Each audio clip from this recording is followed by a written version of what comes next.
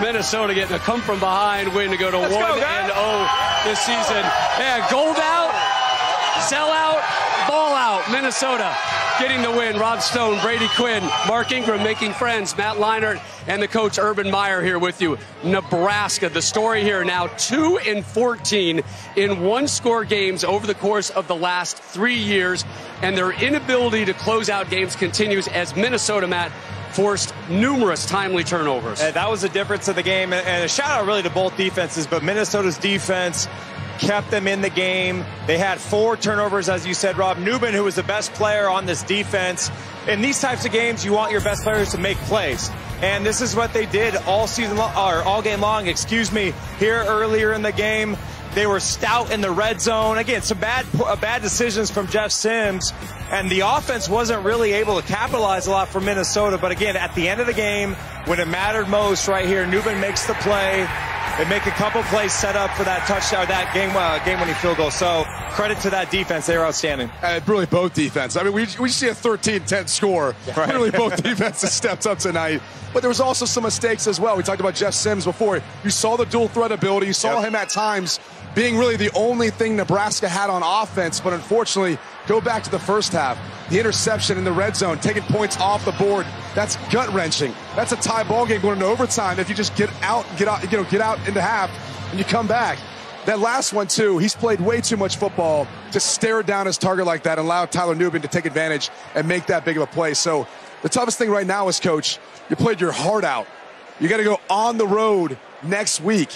Back-to-back weeks on the road. What are you saying to the team right now? Well, Nebraska has 64 new players, 44 of them are freshmen. They came on the road against a good Minnesota team and played their hearts out. What's going to happen is the fan base, which is a very proud fan base, everybody's thinking about the what. The what is they've lost. They're 2-14 in the last 3 years in one-score games. The head coach, he's an excellent coach, get off the what. Get on the why. You know what the why is? Don't turn the ball over at the end of the game, you win.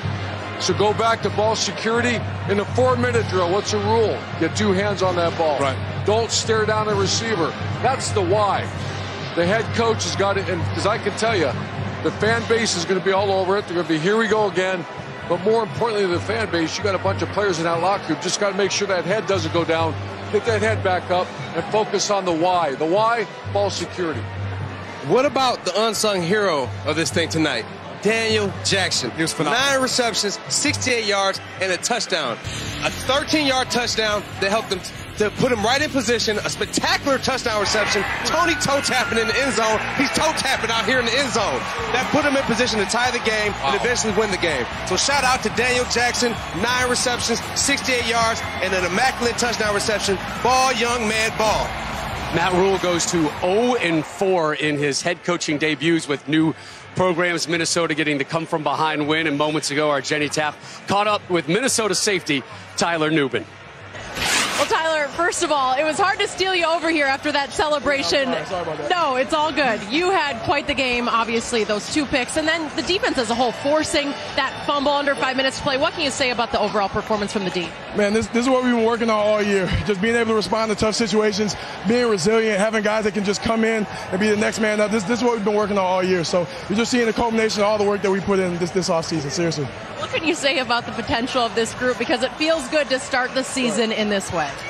Just seeing how well we can respond to any situation, whatever's thrown at us. We didn't really know what they were going to run today, offense and defense-wise. So just being able to respond and overcome obstacles, it's a really great start. Congrats. Thank you. Thank you. Newman with 4 picks last season, 2 already here as we take a look at the most losses in one-score games over the course of the last 3 seasons. There's Nebraska, the 14. They now have 26 one-score losses over the course of their last 5+ seasons. Hey, thanks for watching. If you enjoy that clip, make sure you click subscribe somewhere down here. From game highlights to exclusive interviews and rankings, we've got everything you need as a college football fan right here, College Football on Fox.